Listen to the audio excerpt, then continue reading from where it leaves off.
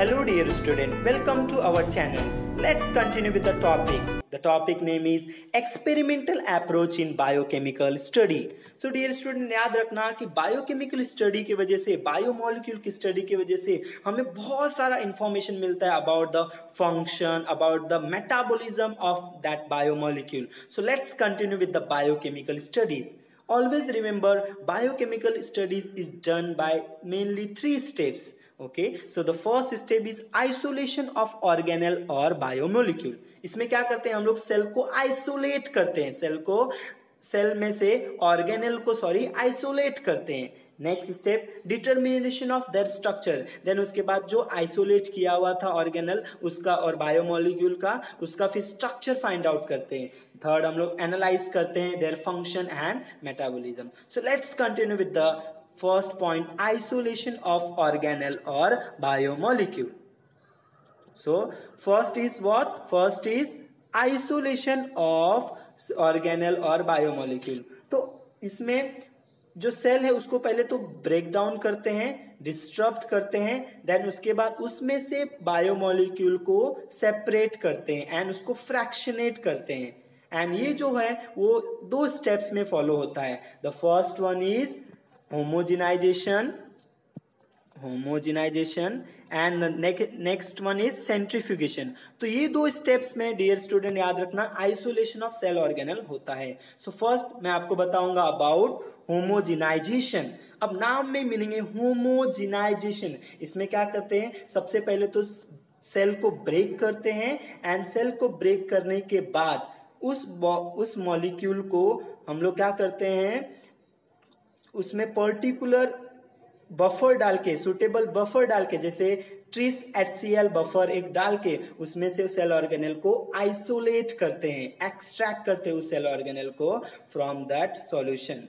Okay, तो इसमें क्या करते हैं, सबसे पहले तो सेल को ब्रेक किया जाता है, देन उसके बाद उसमें से जो भी सेल ऑर्गेनेल है वो सब बाहर आ जाएंगे.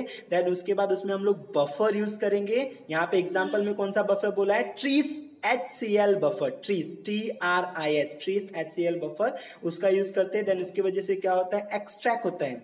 अब इसकी वजह से हमें सेल ऑर्गेनेल तो मिलेगा, बट वो क्या है, कौन से टाइप का, बहुत से, क्योंकि सेल में बहुत सारे टाइप के सेल ऑर्गेनेल होते हैं, तो कौन सा मिलेगा वो हमें पता नहीं चलेगा. For that we follow the centrifugation. Okay dear student, so centrifugation हम लोग फिर पढ़ेंगे. तो सेंट्रीफ्यूगेशन में याद रखना, नेक्स्ट स्लाइड में हमें डिटेल में दिया हुआ है. तो सबसे पहले तो आइसोलेशन ऑफ ऑर्गेनेल में हमने सबसे पहले क्या किया, होमोजिनाइजेशन ऑफ द सेल और टिश्यू. सबसे पहले तो टिश्यू या सेल को हम लोगों ने होमोजिनाइजेशन किया तो होमोजिनेट मिला. होमोजिनेट के बाद हम लोग उसको क्या करेंगे, सेंट्रीफ्यूगेशन करेंगे.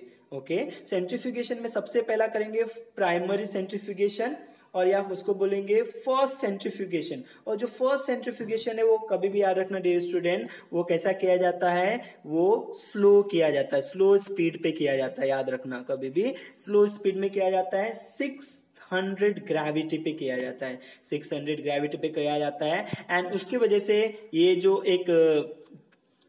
जो भी टेस्ट ट्यूब रहेगा या जिसमें भी हम लोग परफॉर्म करेंगे उसमें नीचे जो है वो फॉर्म होगा, उसको बोलेंगे पैलेट, एंड जो ऊपर जो मिलेगा उसको बोलेंगे सुपरनेटेंट. तो सेंट्रीफ्यूगेशन के बाद सेंट्रीफ्यूगेटर एक मशीन होता है जिसमें हम लोग सॉल्यूशन को सेपरेट करते हैं. तो जो नीचे सेटल होता है उसको याद रखना डियर, उसको पैलेट बोलते हैं, एंड ऊपर जो बचेगा उसको बोलेंगे सुपरनेटेंट. तो सबसे पहला सेंट्रीफ्यूगेशन हम लोगों ने स्लो स्टेप में किया था, स्लो स्पीड में किया था, 600 ग्रेविटी पे किया था. Then we will get the palette and supernatant. तो पैलेट में जो हमें नीचे मिलेगा that is your nucleus. Okay, सो सबसे पहले न्यूक्लियस तो मिल गया, मतलब उस पूरे सेल ऑर्गेनेल में से न्यूक्लियस अलग हो गया. अभी और भी तो बहुत सारे प्रेजेंट हैं cell organelles. Okay, so for that और हमें क्या मिला था, पैलेट और सुपरनेटेंट मिला था. तो हम नेक्स्ट सेंट्रीफ्यूगेशन करेंगे, उसको बोलेंगे सेकेंडरी सेंट्रीफ्यूगेशन. जो सेकेंडरी सेंट्रीफ्यूगेशन है वो थोड़ा मॉडरेट स्पीड में करेंगे, दैट इज 15,000 ग्रेविटी पे. कितने पे करेंगे, 50,000 ग्रेविटी पे सेंट्रीफ्यूगेशन करेंगे. एंड जैसे सेंट्रीफ्यूगेशन करेंगे वैसे वहां पे भी पैलेट नीचे मिलेगा और हमें ऊपर सुपरनेटेंट मिलेगा. तो पैलेट जो मिलेगा दैट इज माइटोकॉन्ड्रियन, अगर माइटोकॉन्ड्रियन हमें चाहिए था तो माइटोकॉन्ड्रियन को लेंगे एंड उस पर स्टडी फर्दर करेंगे, अगर नहीं चाहिए तो we have to follow the next step. Okay, तो जैसे सेकेंडरी सेंट्रीफ्यूगेशन किया था उसमें हमें दो चीज मिला था, एक मिला था पैलेट जो नीचे सेटल डाउन था एंड ऊपर मिला हमें सुपरनेटेंट। तो पैलेट में हमें क्या मिला, mitochondria. Okay, and supernatant we have.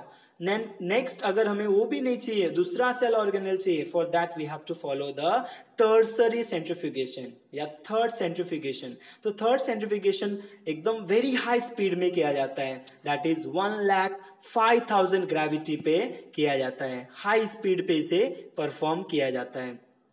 And उसके वजह से भी जो नीचे मिलेगा दैट इज पैलेट एंड ऊपर जो सुपरनेटेंट मिलेगा, तो जो नीचे पैलेट मिलेगा that is your microsomes. Like this way we have to follow the centrifugation method, और इसकी वजह से हमें क्या मिलेगा, जो भी ऑर्गेनेल है वो मिल जाएगा। Okay dear student, so like this we have to follow the centrifugation. Okay, सो पहला स्टेप्स तो हमारा हो गया, आइसोलेशन हो गया। आइसोलेशन दो मेथड से किया, एक होमोजेनाइजेशन से किया, दूसरा सेंट्रीफ्यूगेशन, दो स्टेप से किया। अब हमें ऑर्गेनेल तो मिल गया।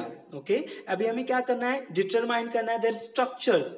ओके, और एक बात याद रखना, ऑर्गेनेल्स फाइंड आउट करने के लिए we have to use marker also. Marker use करने से भी हमें ऑर्गेनेल फाइंड आउट हो जाएगा। और फर्दर आइसोलेशन के लिए we have to follow the latest और advanced techniques जिसको बोलते हैं हम लोग thin layer chromatography, that is TLC। thin layer chromatography होता है, gas liquid chromatography होता है, that is your GLC। Okay, इसके बारे में सब डिटेल में आपको नहीं पढ़ना है, आपको याद रखना है कि अगर एडवांस टेक्निक यूज करना है फॉर द आइसोलेशन और for the determination of the structure, we have to follow GLC और TLC। और electrophoresis also one method which is used right now। Okay, for इसकी वजह से हमें क्या पता चल जाएगा, उसका स्ट्रक्चर पता चल जाएगा। एंड अगर हमें उसका फाइंड आउट, नेक्स्ट स्टेप हम फॉलो करेंगे analysis of their function and metabolism, कि उस ऑर्गेनेल का फंक्शन क्या है, उसका मेटाबॉलिज्म कैसे हो। Like this way we follow the biochemical studies. Okay, तो सबसे पहले हम लोगों ने क्या किया, आइसोलेशन ऑफ सेल ऑर्गेनेल किया। कौन से मेथड से किया, दो मेथड से किया, एक होमोजेनाइजेशन से, नेक्स्ट हमने किया सेंट्रीफ्यूगेशन से।